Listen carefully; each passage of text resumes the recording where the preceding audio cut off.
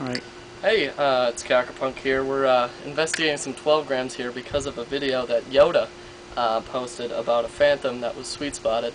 Just showing the difference between regulation and non-regulation on 12 grams. Kind of piqued my interest. So yesterday and today I've been playing around a lot with 12 grams, just seeing how much truth there is to that, because most people have a notion that you get 35 usable shots, or 40 or 45. Some people will even claim 50 usable shots out of phantoms, gray ghosts, and the like. So we got my dropout phantom, which in my opinion is my most efficient gun, and we're just going to shoot a 12 gram worth of paint here and see what the chrono is for every single shot.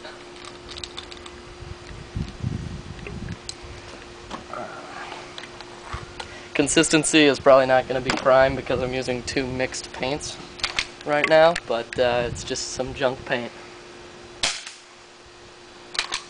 279 on that one, 288, 273, 256, 278, 269, 274, 284,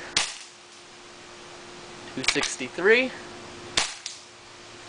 and 270. So that was the first 10. Definitely bouncing around in the 270s mostly. You can see it's fairly inconsistent as well. 278,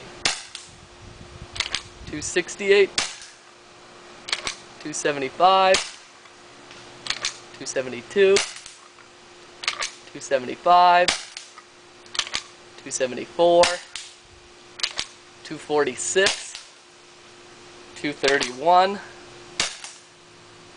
288, oop, that was a dry, so that was 276, so we had that really low one. I'm gonna assume that was a partial rollout because it sounded live to me. So that's our third tube, so this will be 30 shots if I can make it through all the way.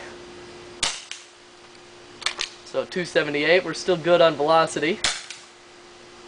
263, 264, 244, 266, 256, 248, 249, 246, 245. So you can see we're coming down on the chrono speed here, definitely. This will be the fourth tube, so that's 40 shots. Yoda defines his useful shots as above 200. 250, 234, 232, 209, 208,